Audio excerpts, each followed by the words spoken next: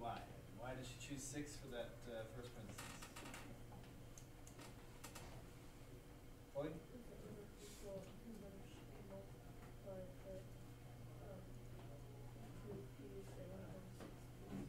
Yep, if we multiply the 6p times p, we get 6p squared.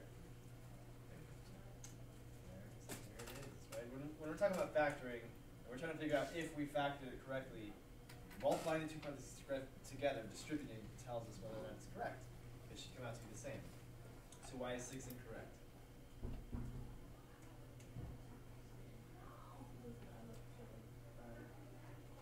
Because when we multiply, right, when we multiply 6p times 1 and 1 times p, and we add those together, we don't get 5p. We do get 6p squared, and we do get 1, but we don't get 5p. Okay. So what would be correct then? 3p and 2p? That'll give us 6p squared. That'll give us 3p plus 2p. That'll be 5p, and 1 times 1 is 1. Okay.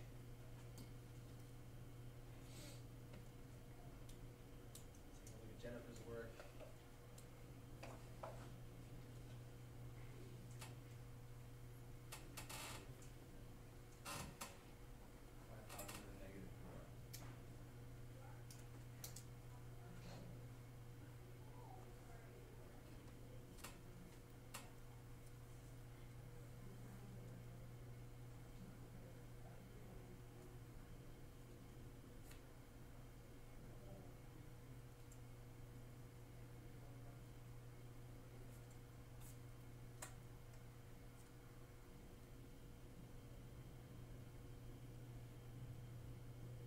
Right, so why positive and negative 4? Why would you choose those two?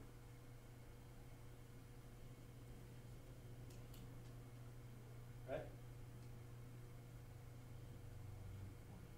I'm not sure. Is that right? I'm not sure. Not sure? Yeah. Positive 4 times negative 4 equals 16. Right, it's going to be the same answer as before. If we multiply 4 by negative 4, these two constants together, we should get the constant. It was the same idea as back here, not exactly the same because we're not talking about the constant. But when we multiply 6p times p, we get 6p squared. That's what needs to happen. Everything needs to come out to be the same when we multiply these together. So 4 times negative 4 is negative 16. So that's good. That's success, right? But not completely. Why is it incorrect overall? I was going to say, and the 4 and the negative 4 cancel out, so there's no adding in the middle. Oh, also that. We don't wind up with an n, right, to the first power.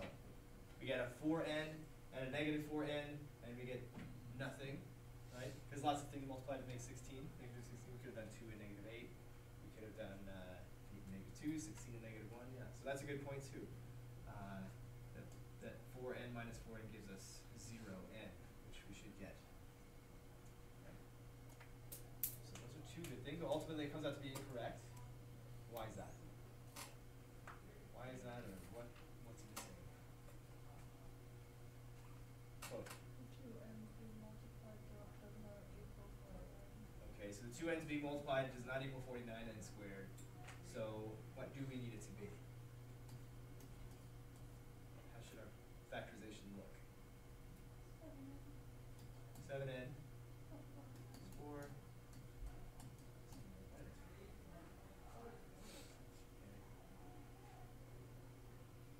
So it's a continuation of the pattern that we talked about last time. This is, what's the special name for this pattern? Remember from last time when we had a factorization that was a lot like that?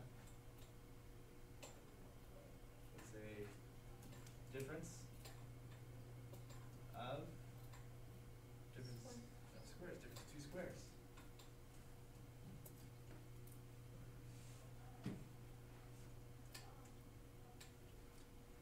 The only way for there to not be a middle term, for there to be able to write it like this, let's say it that way, plus nothing times n minus 16.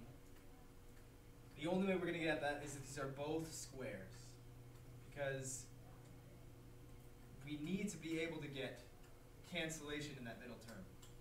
Right? So if we're not getting the identical terms or the exact opposite terms, then we're not going to get that cancellation. So difference of two squares, it can expand to the coefficient in front of n also being a square. The square root of 49 times the square root of n squared, which is just n, plus the square root of 16, and then the square root of 49 times n minus the square root of 16. So we have two perfect squares. The factors as the square root of the first plus the square root of the second, the square root of the first minus the square root of the second. Okay. So Emmett did not solve this quadratic equation correctly. So in the circle, the blue circle there, what is that all about? What does Emmett do? So think about that for a second, writing them down.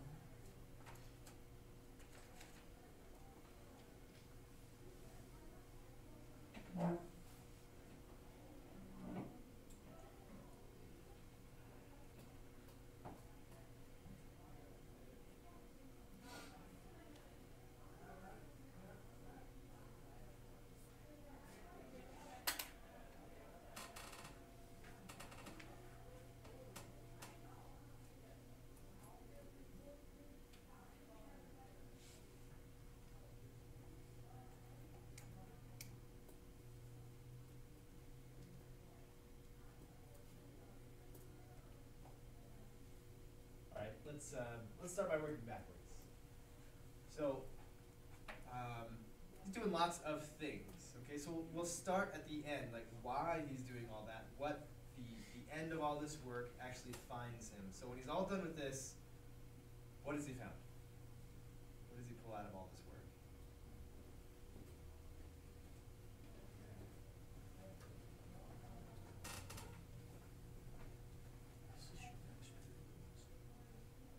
Yeah.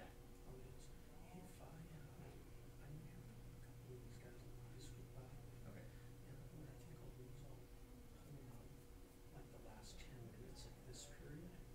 Okay. So, like these two guys, Uh-huh. and so they probably don't check it off. Okay. So that's If you maybe send me an email to say that I will. there, because I Yeah. have rolled with that. I'll send you an email. Okay, thanks. Yeah. All right. So after all this is done, whatever it was that he did, what was the information that he wound up getting, and then like pulled into the rest of his problem? What was that all that found for him?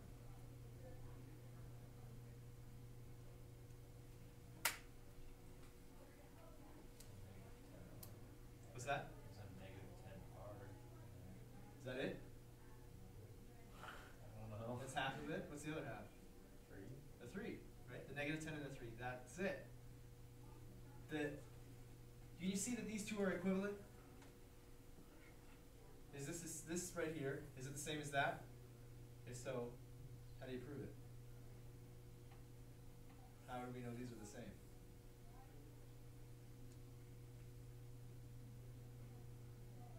What did you guys eat, like a whole turkey for lunch? The tryptophan is getting to you? The negative 10 and the 3 equal the negative 7. Yeah, you add these two together, if you combine like terms, you get negative 7r. Okay, so they're the same.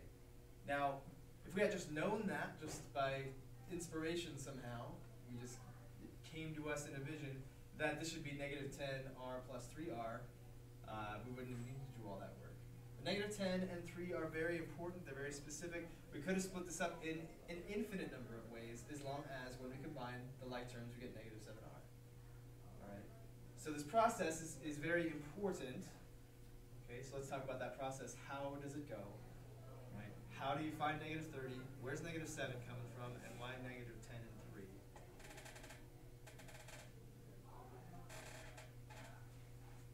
Even if you didn't even know anything about this, you could probably make some guesses as to where those numbers came from. You can see the numbers you have to work with here, the numbers that you're seeing over here. You know, at least take a guess. You don't remember how to do it. Yeah? Does the 30 come from multiplying with 65? It does. 6 times negative 5. So this is what I call the AC method, just because it reminds me exactly what I'm supposed to do. Right? Why AC? What's A and what's C?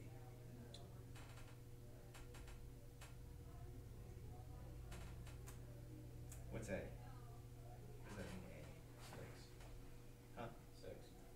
6. 6. Yes, A is 6. And what's C? Negative 5. a quadratic in standard form is ax squared. A is the number that you multiply by x squared. Plus bx. B is always the number you multiply by x. Plus c. C is always a constant. It's by itself. Has no x's. Okay. So a is 6 and c is -5. So when we do ac or a times c, we get that number right there. And what about this? What is this guy? Where'd that come from? B. That is just b. We could just take these numbers, these specific numbers out, but this x and this ac and this b, same every time. You could get a rubber stamp and stamp it on every one of these factoring problems, and it would be the same every time. Okay? So we multiply 6 times -5, that is -30. If you do nothing and you just guess, that was a great guess. -7, that comes from b. All right. So why -10 and 3? Why not any other combination? How did we come up with that? What criteria were we using?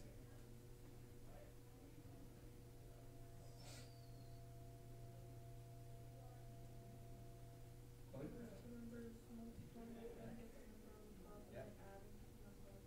Exactly. When we multiply these together, we get the same as a times c. We get -30. And when we add them together, we get -7. It's important for them to add up to -7 because we're going to rewrite this -7 as -10r plus 3r. And split it up into two like terms that when we put them together, we get -7. Right.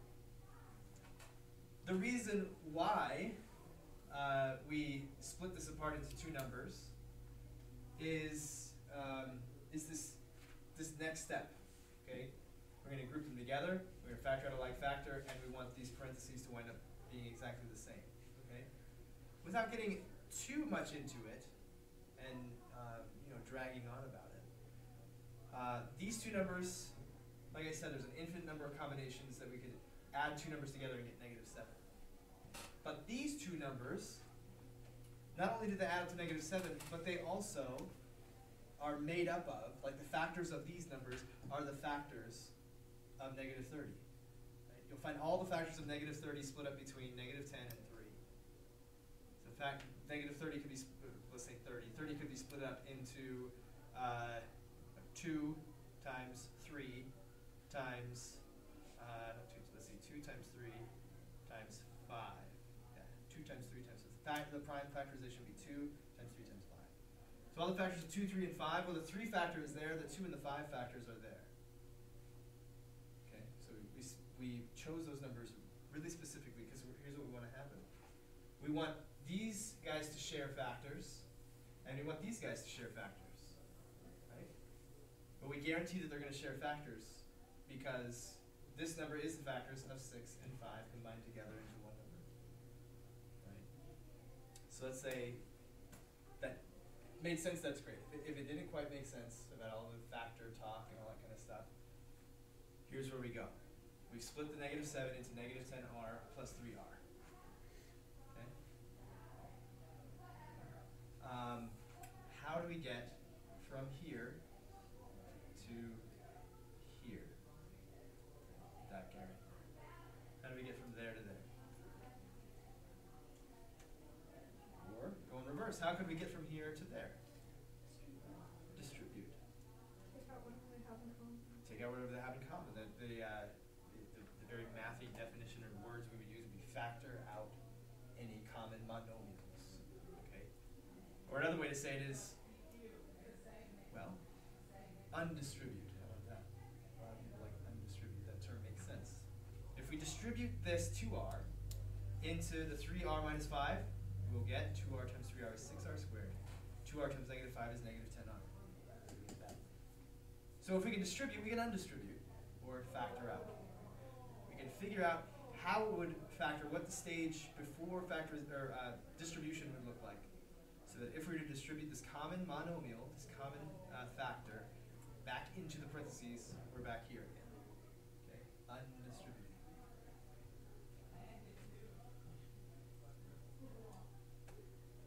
How does that? Is that undistributing idea? Does that make sense? For one person so far. If it doesn't make sense, please say anything whatsoever. Doesn't make sense, Brett? It doesn't. Okay. going to rewrite just this part right here, 2r.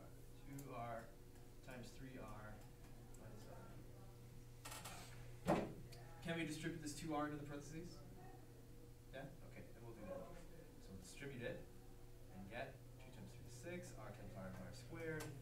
Now we'll distribute it to the negative 5. 2r times negative 5 is negative 10r. Right? Agreed? Get that. Okay. So, going from here to there is just doing the distribution in reverse. We figure out what could be distributed throughout what two terms to get this. What did these two things have in common? What do 6 and 10 have in common? A 2, right? 3 or 4, anything else. Just 2 is the biggest factor that they have in common. And they also have an r factor in common. Right? This is right here. This is 1 times r. This is r times r. So if we go back a step before we distributed something into these parentheses, that's all this step is about. Okay? So it takes looking at the coefficients, saying what do they have in common? The biggest factor that they have in common. In this case, it's 2. Also for the variables, do they have a variable factor in common? In this case, they do. We take that out, we undistribute it, and then we rewrite it so that when we do distribute it, or if we were to distribute it, we get the same thing. So that's what, from here to there, that's what that's about. Okay. Do it again for the other group of 2.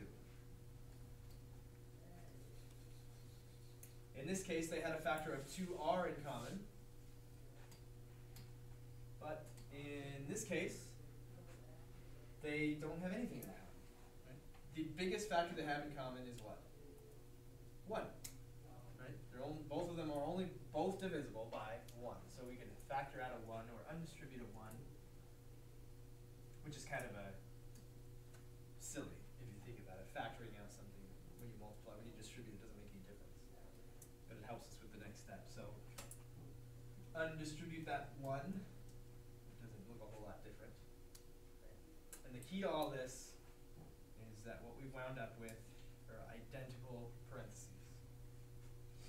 Identical parentheses.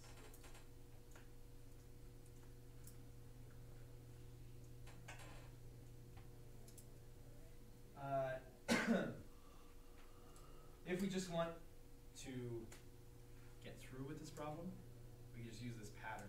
Right? The pattern would be, look, the parentheses that are identical go in this set of parentheses, and the parentheses, or the what's left, makes up the other parentheses. Okay. You can always write the next step after this correctly. If you take the identical parentheses, right, you see that they are the same. That's important, and you write that parentheses, and the other one is made up of this plus this, or minus this if it's negative. I'm not personally satisfied with that answer. So let's take a look at what's going on there. If we go back to this step, how do we get from here to there? Undistribute. Okay? We undistribute. And here we undistribute the 1. Okay? So these two had a common factor, right? We factored it out. Well, now we have 1 term, 2 terms. Just like here we had 1 term, 2 terms. There's 2 terms right here, and they have a common factor that we're going to undistribute. What is that common factor that we're going to undistribute? A factor that these both have in common.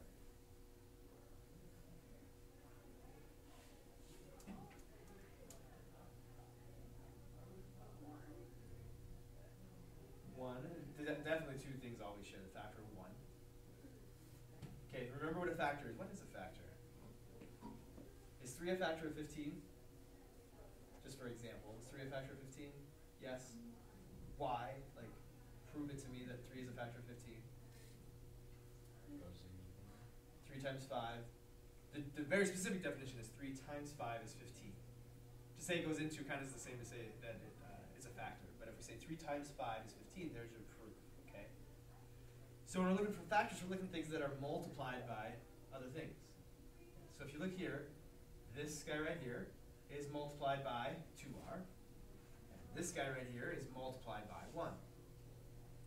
So this is a factor, what I've underlined in red, and also also it's a factor over here as well. It's a common factor among those two terms, this one and this second one right here. There's your common factor. You've undistributed this factor of 3r minus 5, right, outside the parentheses, outside these parentheses. Just like you factored out a 2r from these two. This had a factor of 2r, this had a factor of 2r. We undistributed it. This is a factor of 3r minus 5. This has a factor of 3r minus 5. We've undistributed it. Take a look at this. If I just circle it, so as to emphasize what I'm about to do means I'm going to leave the parentheses like intact altogether. And then distribute it to the 2r first. Okay. Without multiplying it all out like we usually do. Right? Like what we used to call FOIL. If we distribute this whole parentheses to 2r, that's what we get, 2r times that parentheses. And then if we finish distributing, distribute it to the 1, we get 1 times 3r minus 5. We can distribute this whole, this parentheses as one big chunk to 2r and to 1, and this is what we would get. If we go the other way, we just distributed that parentheses of 3r minus 5.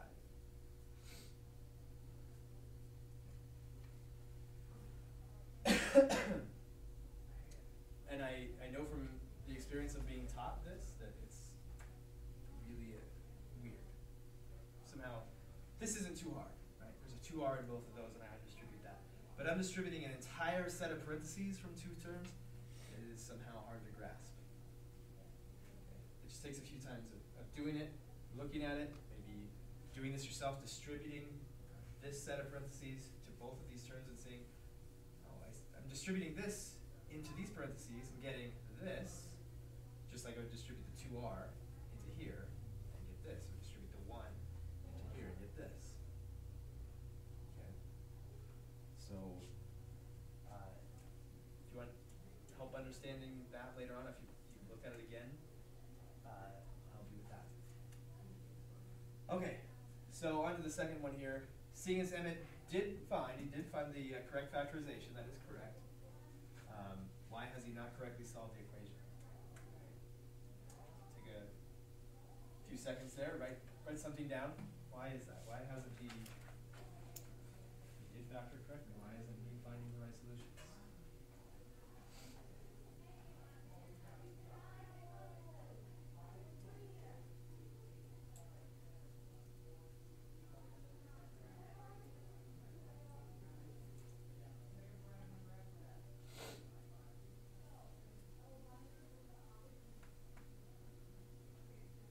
Brett? Did he not finish? Yeah, he's just not done yet. He's done everything right so far, he just hasn't finished. So what does finishing this problem look like? Subtract 1, add 5, and then divide. Say again. Split them apart and then subtract 1 and then add 5. So make two different equations. What do these equations look like? 3r subtract 5 equals 0. Yeah. Or 2r plus 1 equals 0. Perfect. And then you said subtract 1 and add 5, like solving them kind of at the same time, okay? 2r equals negative 1 and 3r equals 5. And then divide. And then divide, yeah. It's like those last two steps that we've talked about several times. Divide by 3, so r is 5/3. That is a solution to this equation. And r equals negative 1/2. That's a solution to this equation.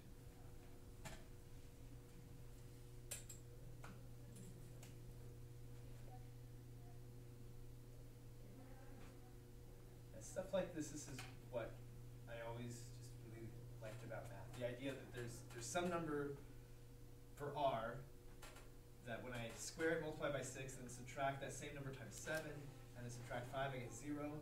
It seems impossible to find with like the knowledge, the information that I had prior to that. And then the idea of factoring it, making it a product, then being able to say that one of those has to be equal to 0, and solving those two easier equations, and finding these really wonky answers, 5/3 and negative 1/2. But the process itself, each step along the way, wasn't that difficult. We're using some pretty basic ideas, and just kind of one step at a time, getting closer and closer and closer to figuring out these two really strange answers, these really strange numbers or solutions to that equation. So yeah. One last one. So Clara does this correctly. She solves this correctly. So why did Clara add 5x squared and subtract 22 from both sides? You see that right here. So why is that important to have done?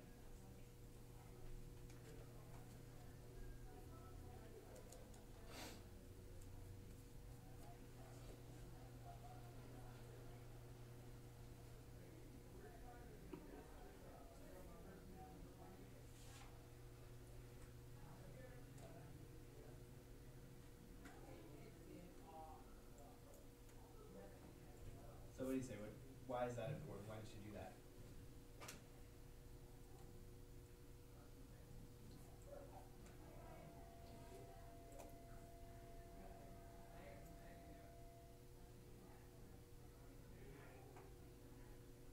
Anybody has any ideas why she would do that? Why you should do that if you see an equation like this you're supposed to solve?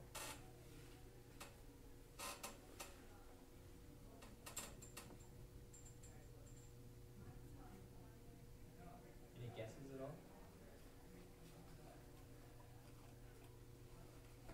Okay, well, how about I'll ask this question. See this equation starts off this way. How is it different from this equation, how this equation starts out? The equation has equal to 0. This is equal to 0, but this one starts off not equal to 0. And you can see in the next step even if this wasn't the right answer, or whatever, we observe at least, we notice that it is equal to 0. Is that important? Is it important for that equation to be equal to 0? Why is it important?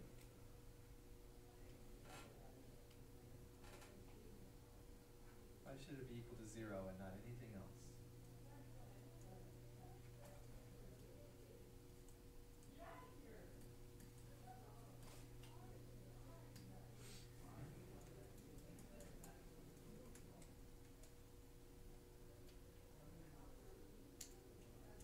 We discussed this at length in the last class too. Why is it important that we have this equal to 0? Not equal to 18 and not equal to negative 5x squared plus 22 would have it be 0 on that side.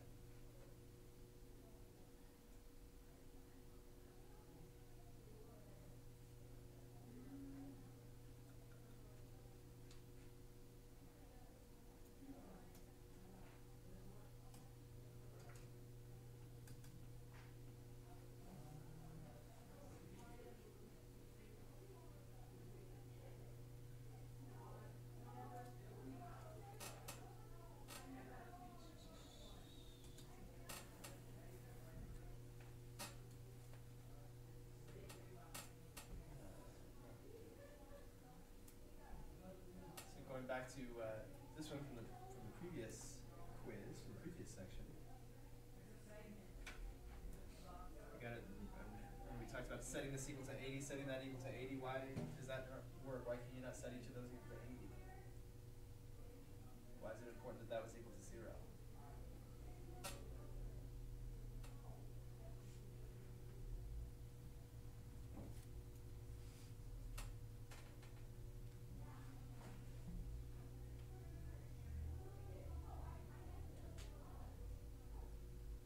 There is no guarantee that R equals 80.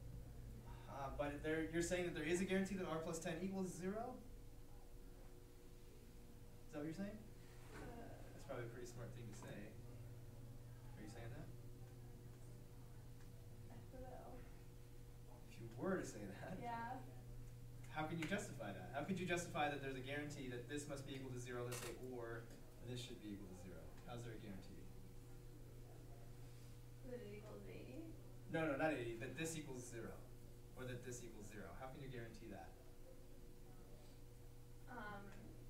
You put negative 10 plus 10 is equal to 0. We you're telling me how to make this equal to 0, but how can you guarantee that it must be equal, that this or this would have to be 0, that one of them has to be 0? It's the only way it can be. That's not true of 80, right? Yeah. There's lots of other possibilities. Why would this have to be 0 or this be 0? Where's the guarantee, Emily? Because if the answer is 0 and you're multiplying, at least one of the answers has to be 0. Yes. So if we're multiplying two things together, which is what we plan to do when we approach these quadratic equations, we plan to make it multiply two things together. That's what we call factoring. Right? Factoring 3 times 5 is 15. That's why 3 and 5 are factors of 15 because they're multiplied together to make 15. This thing times this thing is this thing right here. They're the factors. These two are the factors because they're multiplied together of this thing. So we plan to factor them together, or factor them, I guess, apart, if you want to say it that way, and set that product, that times thing, multiplication, equal to 0. And if your answer is 0, and you're multiplying, as Emily said, then one of the things you multiplied by must have been 0. So, come back here. Why is it important that you add 5x squared and subtract 22? So that it's equal to 0? Why is it important that it's equal to 0? What are we planning on doing?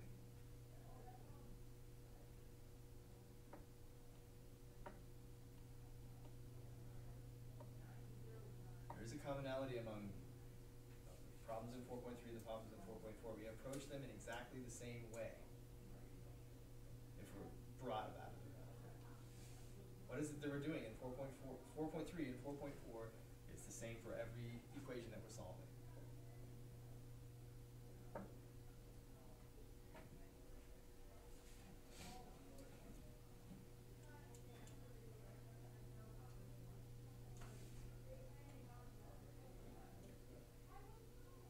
Think about back here. Think about right here, this step from here to there. From there to there. It's a big, important, we're making a leap here. Right? We are taking this equation and saying that these two things have to be true. This is like, we're not really solving anything here. We're making an implication that given that this is true, then these two things, one of these two things has to be true. So if we come over to here, do we make a similar implication at some point in this equation?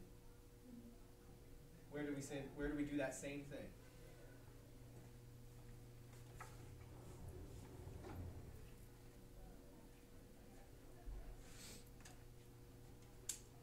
Are you saying yeah we do? Yeah. Where are we doing that? 3x plus 11 equals 0 and 3x minus 2 equals 0. This guy right here? Yeah. At this stage? Yeah. From here to there, we're making the exact same implication. We're saying if you're getting 0, just using Emily's words here, if you get 0 for your answer and you multiply, then one of those things had to be 0. Right? The reason why we're doing that is to set up this step right here. It's not equal to 0. If you get down here and you factored it beautifully and it all works and it multiplies out to make this thing, or it multiplies ultimately to make this original thing, but it's not equal to 0, now you've got a problem. Because you can't just say whatever this number is, one of those has to be equal to that and one of these has to be equal to that. That was the problem with 80. We saw that last time. You can't just set it to whatever's there, it's got to be 0. So that when we move from here to there, that's true. One of those has to be 0 if we multiply to make 0. And if we're going to multiply to make 0, one of the sides has to be 0. So in order to make one of the sides 0, we need to eliminate everything else until it's 0. Not 1, and not 80, but 0. So we negate the 5x squared, or the negative 5x squared, we negate the 22, and now we have 0 on this side. Okay?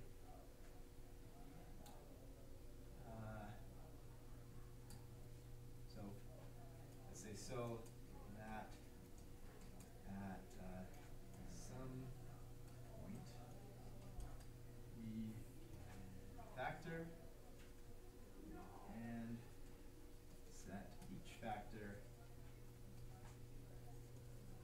equal to 0. That's the whole reason. We're going to factor it at some point. That's our plan. We're going to factor this quadratic, and then we're going to have it set equal to 0, and then set each of the factors equal to 0 at this stage. Okay. Now, rather than walk you through this again completely, we just do the AC method here like we talked about before. We take A times C, 18 times negative 22. Okay. And here's B. I'm going to put two numbers that multiply together to make negative 396 and add to make 21. Doesn't take too long. It takes a little bit of time, but it doesn't take too much time. Okay, 33 and negative 12, so we rewrite 21 as 33x minus 12x. And in this next stage, we group these together, factor out of 3, right? 18 and 33 share 3, factor out of x. Or undistributed 3 and undistributed x. Undistributed negative 2, or factor out of negative 2 here. And we see parentheses are identical, meaning that this has a factor of 6x plus 1. This is a factor of 6x plus 1, and we undistribute that factor of 6x, or sorry, 11, 6x plus 11. Or less than 3x minus 2. And so since a product is equal to a 0, then one of those things that we multiplied by must have been 0, and we solved the equation that way. Okay. Now, that was the AC method. That's what's circled in red. But rather than doing that, rather than doing what's circled in red, could Clara have done it differently? Can you do it differently? So, respond to that in your notes. Say whether or not you can do that. Is there a different way?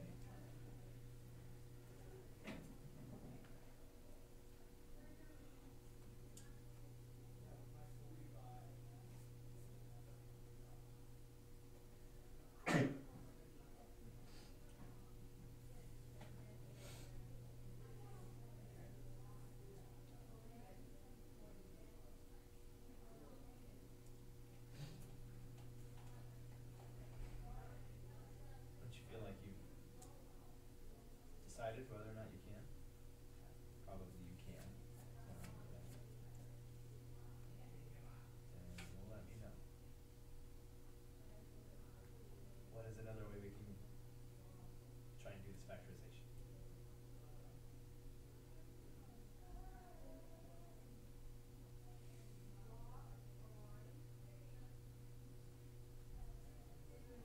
Are you saying other than guessing check or guessing check? I'm saying guess and check. So, guess and check? Yeah. That's what you're saying?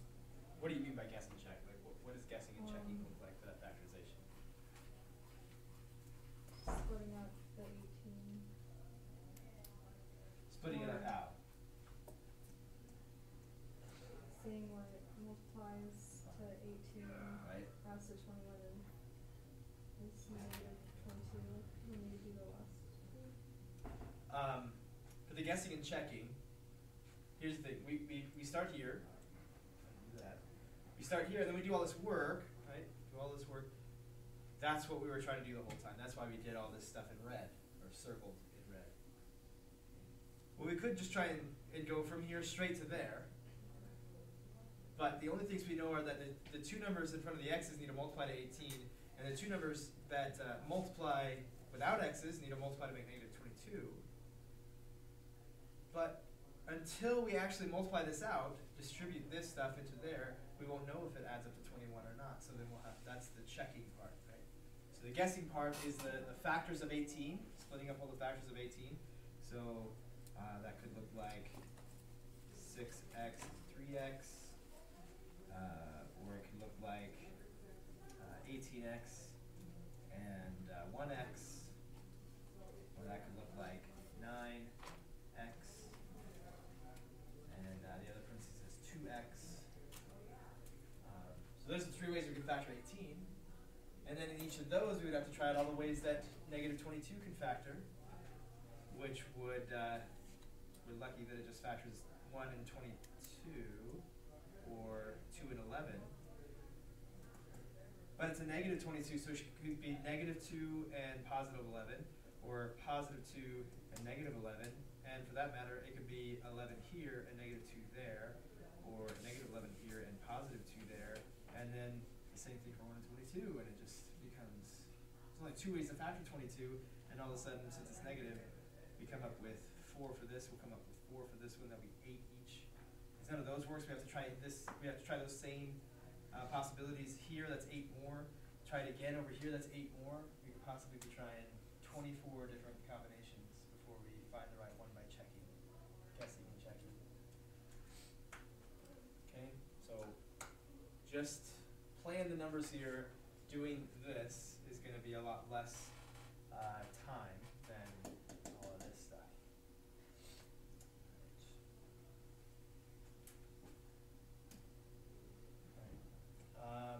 Are there any other questions from the homework? Any other equations to solve here?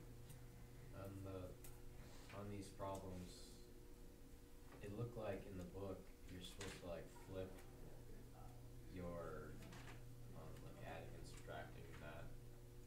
Like on page 259, Okay. it shows the problem and Yep. then the answer, like they flipped where it's 3x subtract 1 x plus 7, it ends up being written as 3x squared plus 20x subtract 7, to where they're opposite.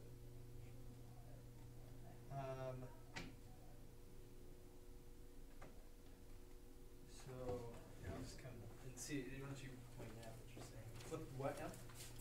So they have the problem, and then Yeah. if you factor it, this ends up being negative, this ends up being positive.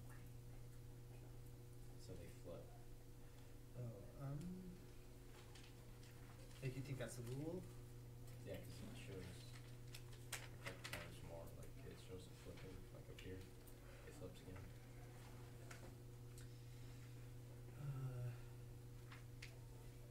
I guess it's just a coincidence because we could write x plus 4 first and 3x minus 2 second because whatever order you multiply it doesn't matter, right? And then the negative would be first, and then that would be negative, and then the positive would be over there, and that'd be positive. Does that make sense? Is that A little. so? I would say I wouldn't venture too far down that road looking for a pattern there. Yeah. Because it's not going to be predictable enough. If that last number is negative, then one of the numbers is going to be positive and the other is going to be negative, because they have to multiply together those two constants to get the constant number. So one of them will always be positive and one of them will always be negative. But figuring out which is which. So we have to just decide what works. If you're going to guess and check, deciding means, deciding on some combination and just saying, I'm going to try these ones. That's all they're showing you on that first page, is just find all the combinations of factors for 5 and factors for 6, right, in the first example. In the second example, factors for 3 and factors for -7 in the second example. And then pair them up every which way is possible until one of them works. Okay. So, yeah, that's the guessing and checking method.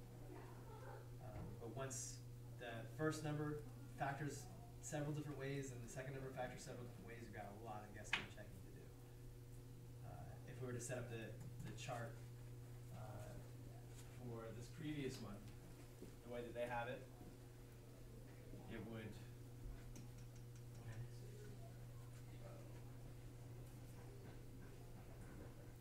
What's up? You have a seat? What's going on? It would look like this, okay? In this first one, we'd say, let's say 6 and 3. So factors of 6 and 3.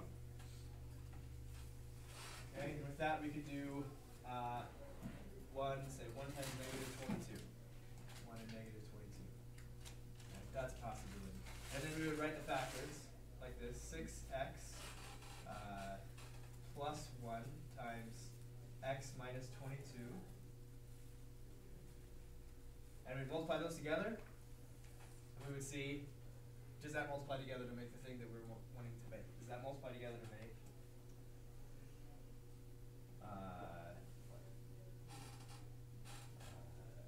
18x squared plus 21x minus 22? Does it multiply to make that?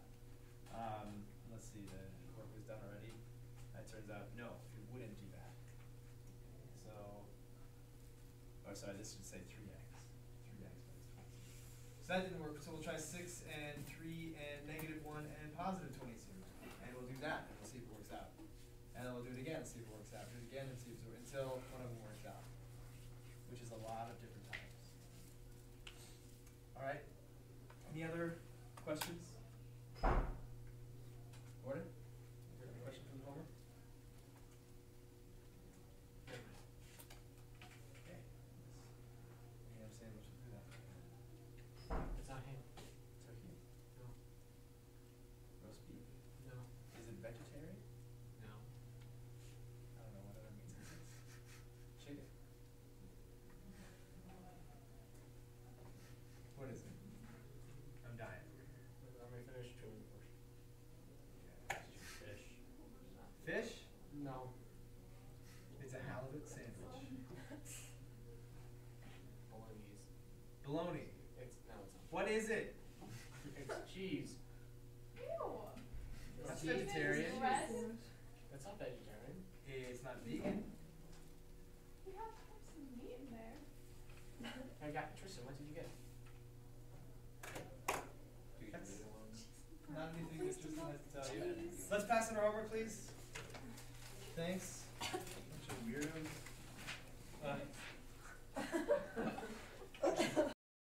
So now we're going to talk about solving square roots, which means we should know how to use square roots and simplify square roots. We should be very familiar with square roots.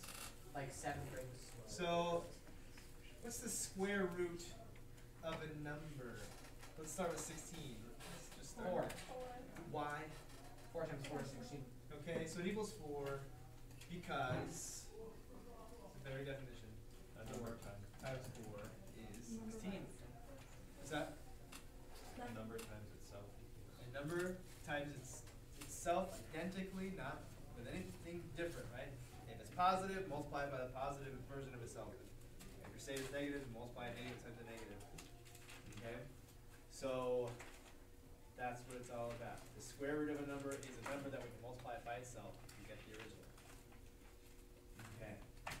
Wait. So yes. So when you have when negative 4 also means square root of 16? Yes, we could say that negative 4 also is the square root of 16. Okay. So when someone says, what's the square root of 16? They're wrong and it sounds stupid because they're 2 square It roots. sounds stupid. Probably the average person, I don't even know if the average person would remember what square roots were. So maybe not stupid. So we're above average people.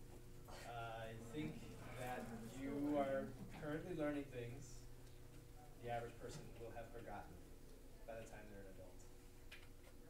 That's like 2 years away.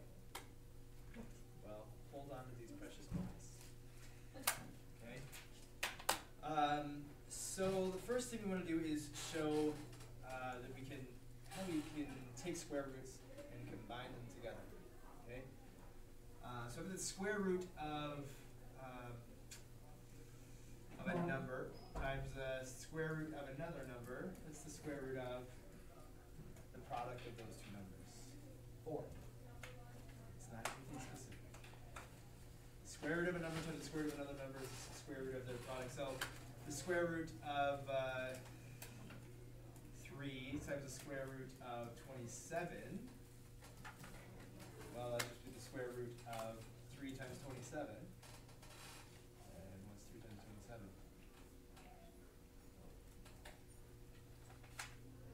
He's actually doing it, so. 81. 81. Well, hey, does 81 have a square root? What is it? 9. 9. Okay, now, pay close attention, especially you, Gordon. Okay? If you start off a problem and it just says, like, simplify this, we're going to assume that this answer will be positive. Okay? We'll only go with negative if they give us a negative. They say, I want the negative. They'll put a negative there. Okay. So if it just says simplify, we'll keep the sign from the outside and apply it to our final most simplified version. Okay. Then we'll talk about when we come up with the positive and the negative.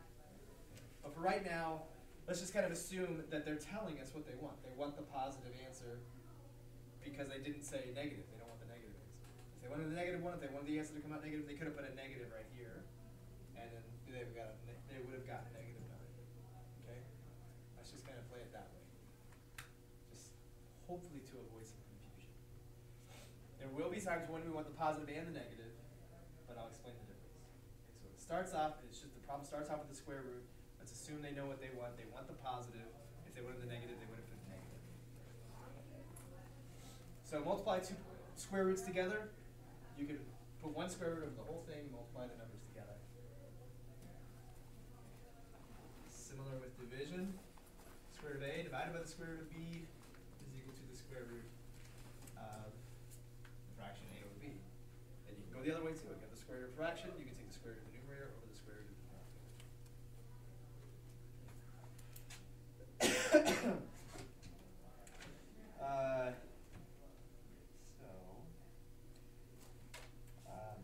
And like I said, it works either way. So let's say we wanted to simplify, this is number 4 in 4.5, the square root of 192.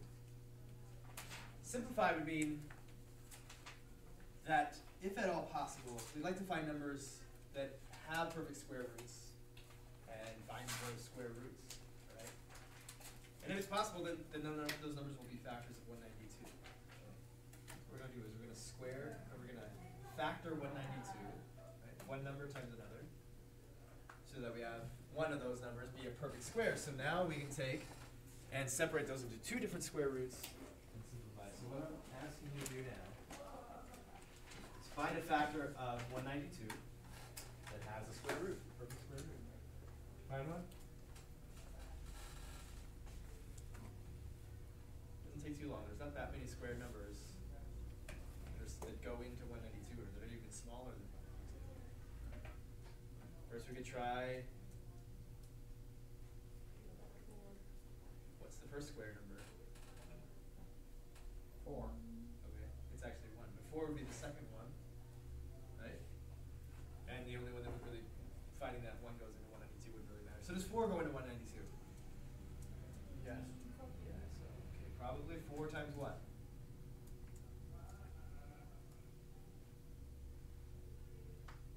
48.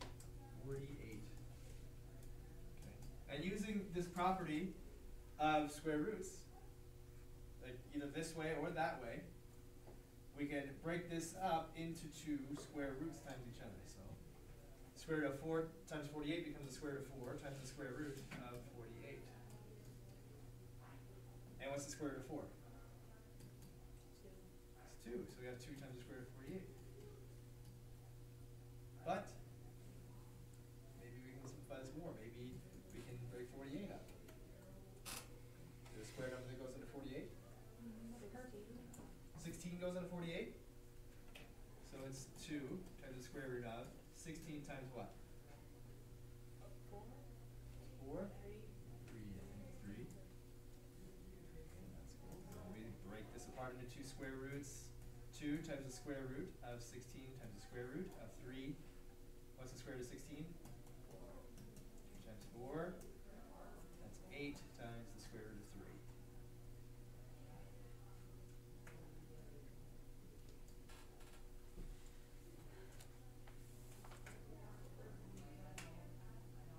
Maybe there's a faster way. Maybe we can factor 192 so that we have find a bigger perfect square that goes into 192. Right? Maybe we don't stop at 4. Maybe we go up to, well, 16 would work. What about something bigger than that? It's the biggest square number that goes into 192.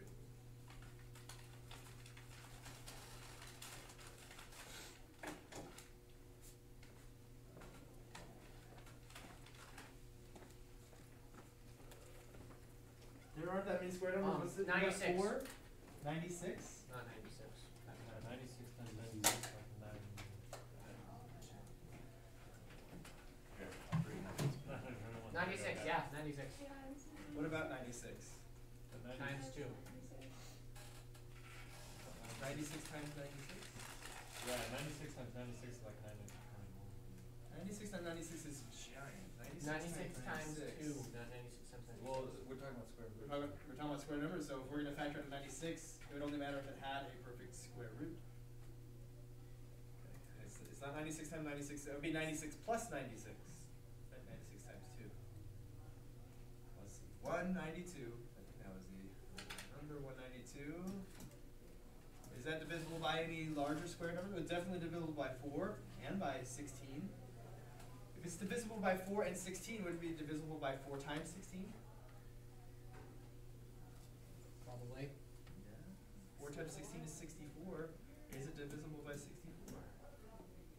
Yeah. You shouldn't be surprised. Okay. What was our answer the first time? 8. What's 8 is the square root of? 64. 64, right? 64 times 3 gives us 192. So, if we didn't want to go through that many steps, we could try and find a bigger square number that goes into 192. That's the square root of 64 times the square root of 3. 8 is the square root of 64 times the square root of 3.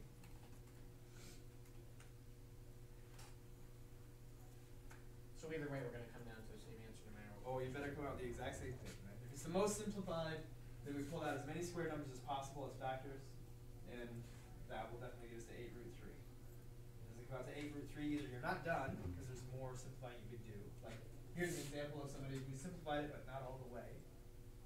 Either you're not done, or you did something wrong. Either way, you should come out with the same factorization.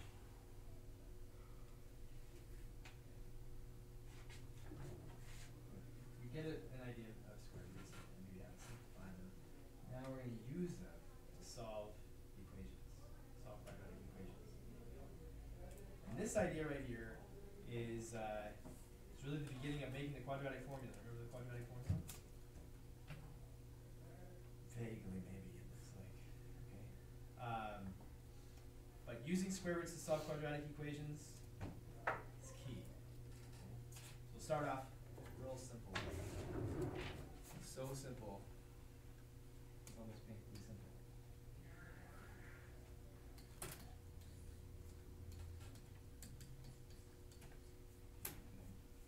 Now before you say anything, or well, you can think whatever you want right now. But 13. We can think whatever we want, and we can find that the answer is 13, but I want you to think about inverse operations. Okay? If we had s plus 2 equals 169, we would isolate s by doing the inverse of addition by 2, which would be subtraction by 2. S would equal 167, just for example. And if we had 5s equals, let's just use 25 so we can do that nicely. Well, we got 5 times s is 25, so we do the inverse of multiplication by 5. That's division by 5. S equals 5. Let's see, if we had s divided by 12 equals 2. Well, s divided by 12 is 2, we do the inverse. Division by 12, that's multiplication by 12 is the inverse. Multiply by 12. S is 24. Just like we're trying to do the opposite, the inverse operation of whatever's being done to S. Here the inverse was subtraction, here it was division, here it was multiplication.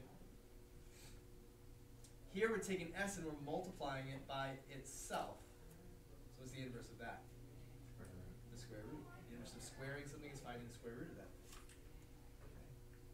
So we take the square root of both sides. Let's make sure that that makes sense and that that all works out. What's the square root of s squared? S. Why?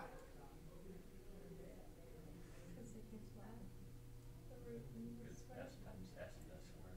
That's why, because s times s is s squared. Why is 4 the square root of 16? Because 4 times 4 is 16. Why is the square root of s squared s? Because s times s is s squared. Now, what's the square root of 169? Corey, go ahead. 13. Plus or minus 13. And let me try to explain the difference to you. Why it's plus and minus now and it wasn't before. It's because the original equation wants to be solved. Right? What does it mean to find the solution to an equation? Makes the equation true. What makes the equation true? The solution would be some number, right? Some number that when you plug it in makes the equation true. When we started this equation, it was just a number times itself equals 169. They weren't very specific, right? They were just saying s, some number s, any number s, that multiplies by itself and gives you 169. So that's kind of a mystery. Before, when we were just simplifying, it wasn't as mysterious. It was, if they wanted a negative number, they would have said so. Does that make sense? They're being specific. They're saying that the number should come out positive, so we come out with a positive 8 root 3. Here, they're not being specific. They're not telling us what kind of number they just want a number that when you multiply by itself, you get 169. And 13, or negative 13, will satisfy that original equation. Either one of them. So when we take the square root, like we come up with the idea of taking the square root, then we have to allow for a positive or negative, because either one of those is going to solve or satisfy the equation, make the equation true. Right. So the inverse of the square is the square root. If you want to think of it, squares and square roots cancel each other out. Okay.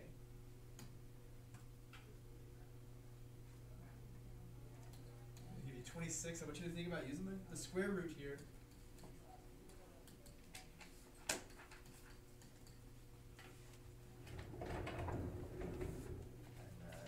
Go to work on that, see where you can get on that.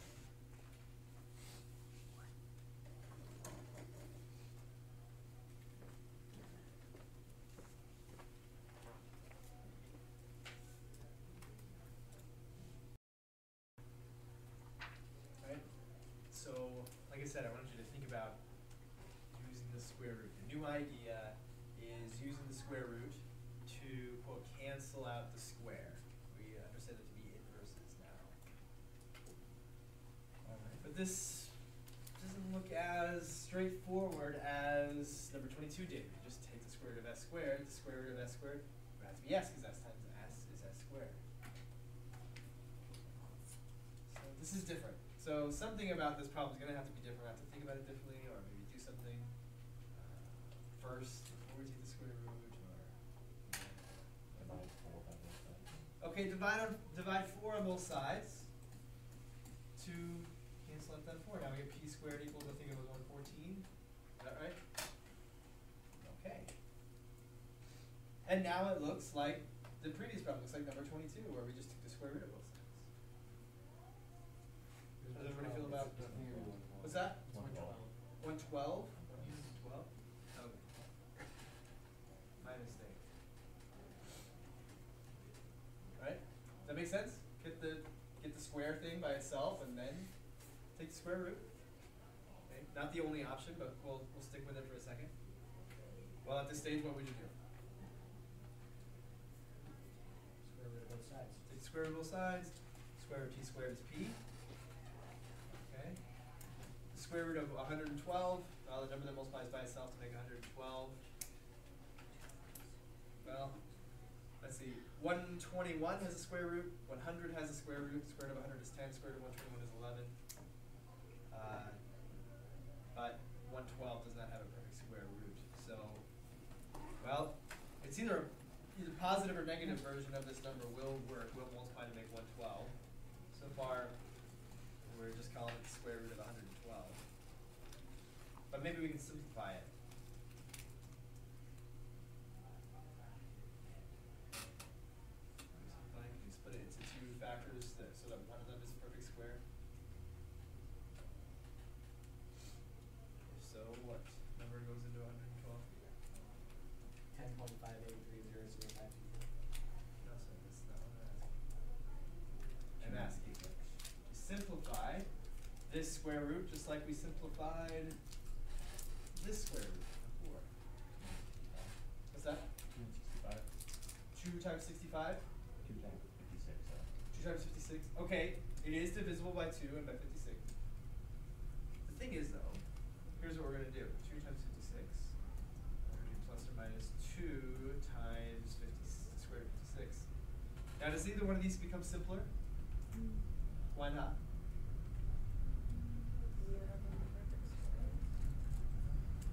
Is what? Neither one of them is perfect squares. If one of them were, it would become simpler, but neither one of them is a perfect square. So we'll back it up. And we'll make sure that when we factor it, one of them is a perfect square. Should we all look at it? Oh, there it is. Okay. Now, let's factor this so that one of them is a perfect square, and so that we write it as two different square roots, then it actually simplifies. So try 4, and 4 will work, but maybe 9 will work, or maybe 16 will work, or a bigger square number.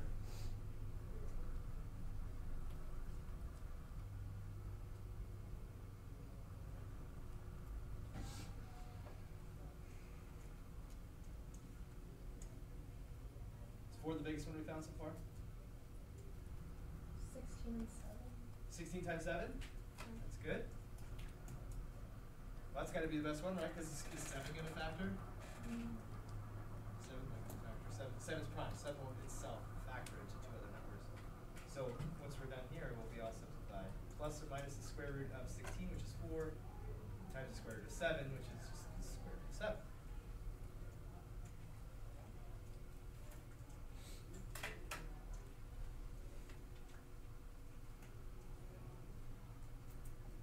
Should be getting more and more comfortable with the simplification part. Before that, though, we got to be taking the square root of both sides. Before we took the square root of both sides, we divided both sides by 4. Just real quickly, I saw this on some papers, and it's perfectly fine. It just maybe adds another step, or if we just take the square root right away, not all problems are going to work out. This one works out nicely because it is 4 here.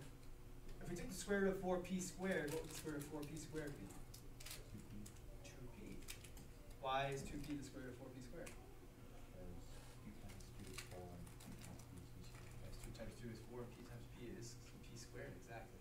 And then we take the square root of 4, 48, and we continue on from there, and then we divide by 2 on both sides.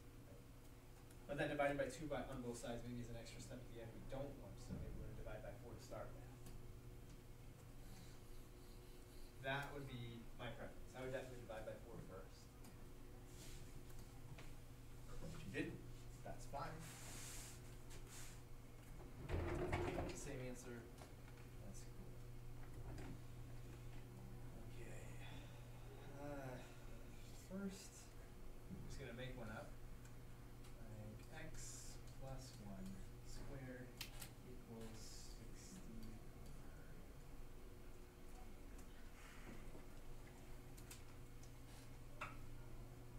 Take a crack at that. See what you come up with there.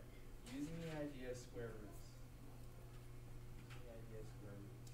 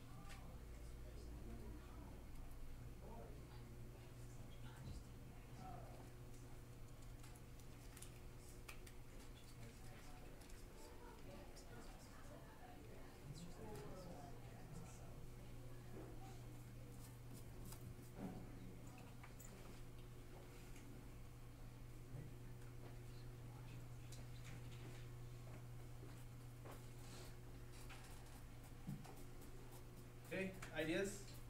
To start? Andrew? Take the square root of both sides. Sounds nice. We're hoping that the square root of this thing is just this. Can we justify that?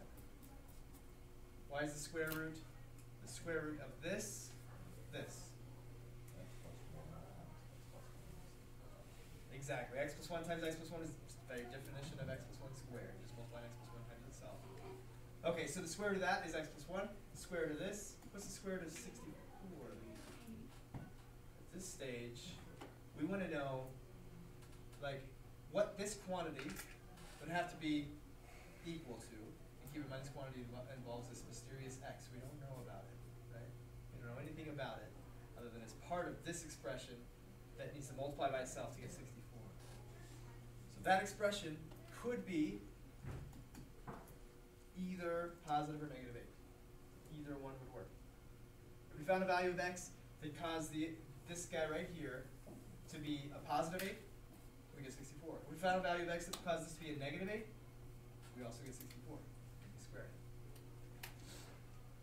So when we're solving an equation, we take the square root. At the stage we take the square root, we always are going to say plus or minus the square root, whatever the square root is.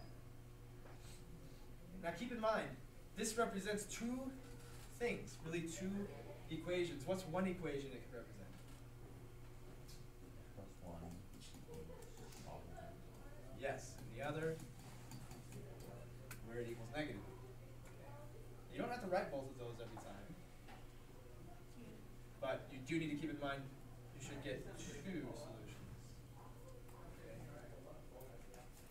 When you do this next part, when you subtract 1, you should do it in two ways. Subtract it from 8 and subtract it from negative 8. Solve this equation, subtract 1 on both sides. Solve this equation, subtract 1 on both sides. So x could be what? Negative 9. Negative 9. Positive 7. X could be 7.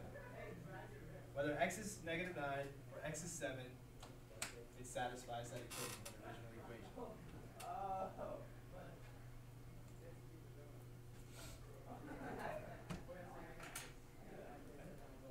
So if we have a thing squared, whether it's an x or a p or an r, whatever letter it takes square root, we get that, just that variable. Even for a quantity, a whole parenthesis squared, if we take the square root of that, we must just get what's inside the parentheses because we're multiplying it by itself. And we're saying, what thing times itself gives you that? Well, it's kind of obvious when you say it that way. Right? Taking a quantity, multiplying by itself, and saying, what's something times itself that gives us this thing times itself? Well, that thing, x plus 1. So we're truly starting to see square root and square are inverses. We can treat them as if they just cancel each other out. So I'm going to give you one last one before we're done today. That'll be 31.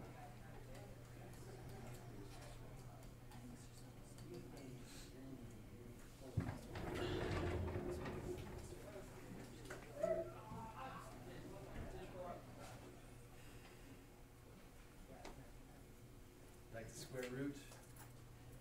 I love the square root. Notice we're not having to factor anything. We're not having to factor quadratics to find these solutions. We just take the square root. It handles the whole thing.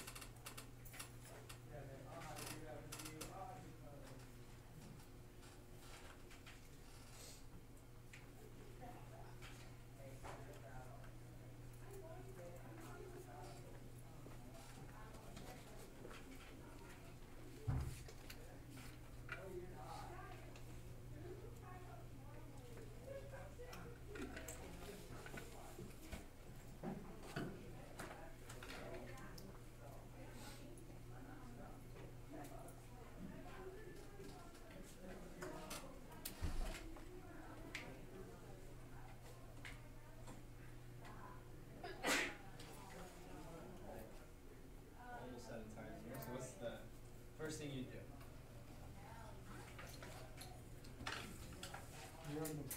What's that? Nothing. Okay. Does anybody have something? Divide by 4. Divide by 4. Okay, like that. Okay. Divide by 4, because we like taking the square root so much that if we could just set ourselves up for taking the square root, which is a fairly simple thing to do, we would like to do that. Okay? So we would like to isolate the square thing so that we can take the square root of that thing. So now that we've done that, we can take the square root of both sides. Take x minus 1 equals what? Square root of 2. Plus or minus the square root of 2. X equals 1 plus or minus the square root of 2 when we add 1 to both sides. Add 1 to both sides, we'll be adding 1 to square root of 2 and adding 1 to negative square root of 2. So is this pre-quiz? Is this something that we have to turn in, or is it just for our own? It's just to prepare for the quiz next time. Oh, yeah. I'll send out a reminder to remind people who Remind me to pass it out. So is the homework 4.5 problems prepared for the quiz, or